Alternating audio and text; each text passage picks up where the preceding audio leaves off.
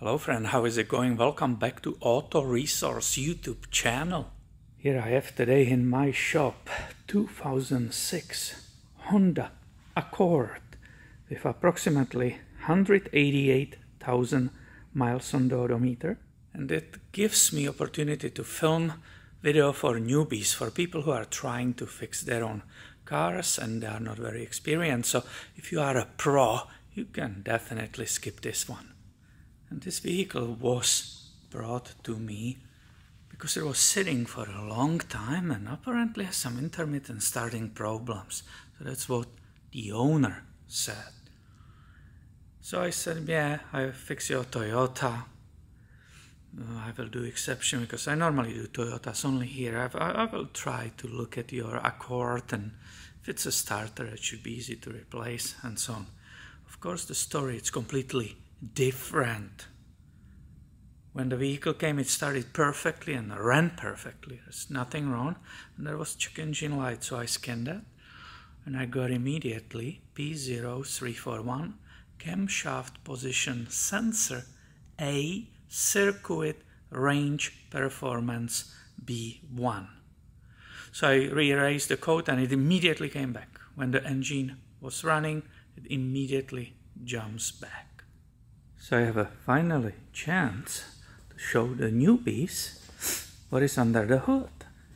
And this is Honda's famous 2.4 liter, it's a 4-cylinder, double overhead cam, dochts mean double overhead cam engine, which is famous for good reliability, but it has also one famous issue, which is the timing chain stretch. In this video I want to show you the related information which is to the code which we were discussing, right? It's a double overhead cam. We are talking about the camshafts, and those camshafts are located underneath this valve cover. Here is the intake cam and here is the exhaust cam. And because there are two of them, you need two sensors, right? We were reading, the newbie might think, oh, where is the cam sensor? Where is the one? But there's not only one, there are two of them. And if you look right here, and I will use probably a pointer or long screwdriver, I will show you location of them and how to remove them. Maybe our long screwdriver as a pointer. So if you look right here, this is right there where I'm touching, you see electric connector. This is one of those. And since it's located towards to the radiator, it's the intake. You can see air intake pipes actually here. So I'm just trying to make sense for you how this works. This is the intake cam. It's not a crank.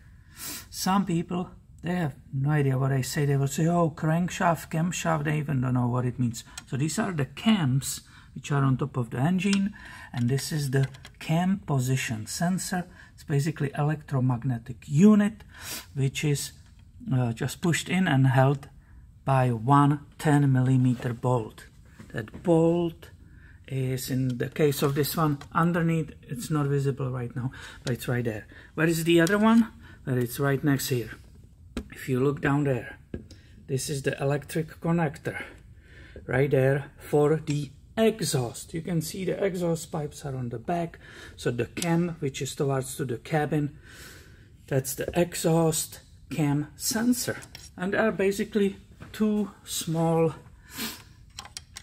it's made of plastic, but it's an electromagnetic pickup which reads rotations of these cams and basically communicates with the ECM, which is the computer. How you remove them easily? It's very easy. You can remove this and put it on the side to the front.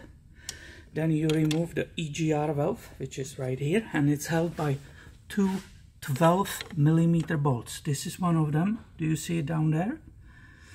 And one of them is right behind it, right there.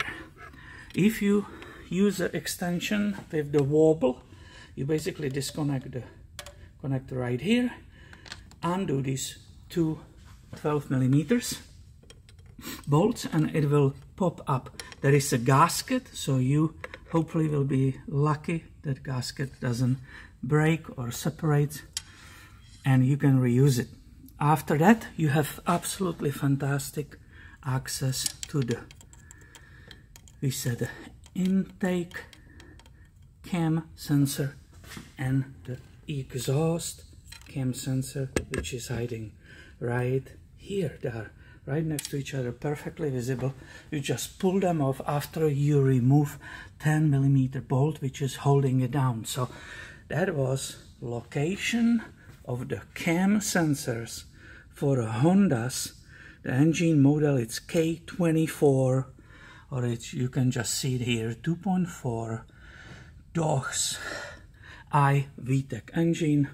In general, extremely reliable and great engine. However, I'm afraid there is a problem with a timing chain stretch, which I will be diagnosing right now. But first, I want to use this opportunity to make this video for the newbies who might be completely scratching their head where the cam sensors are located. And depending on my timing here today, filming takes a lot of time. I might actually, depending what I will find, I might film some of that timing chain stretch which I'm expecting that it will be there at the 188,000.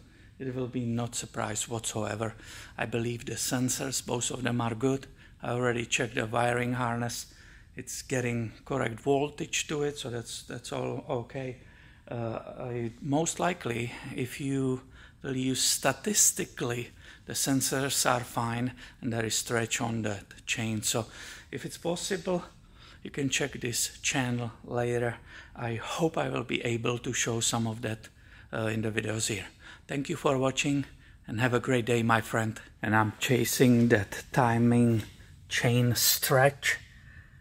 I'm looking for that, and that gives me opportunity to continue with you this video and show you. Do you see the sensor right there? It is the wiring to it. Do you see how it's protruding inside of the engine? And it's basically reading.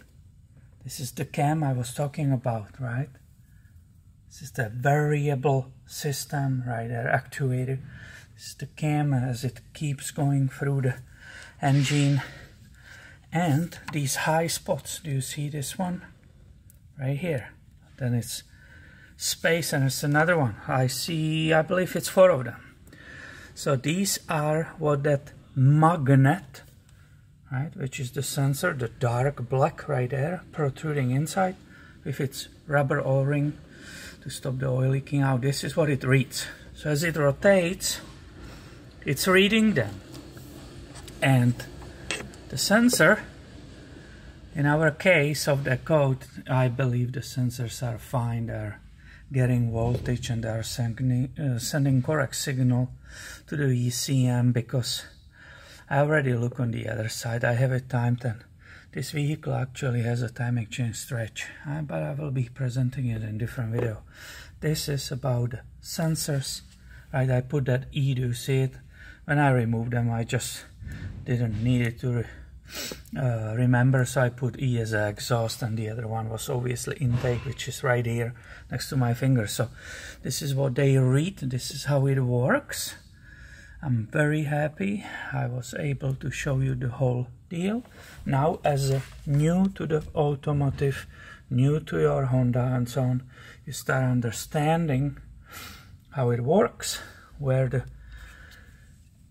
items and parts are located, and how to deal with all of this. So thank you for watching, and be subscribed. I will definitely have way more content about the Hondas on this channel coming your way soon.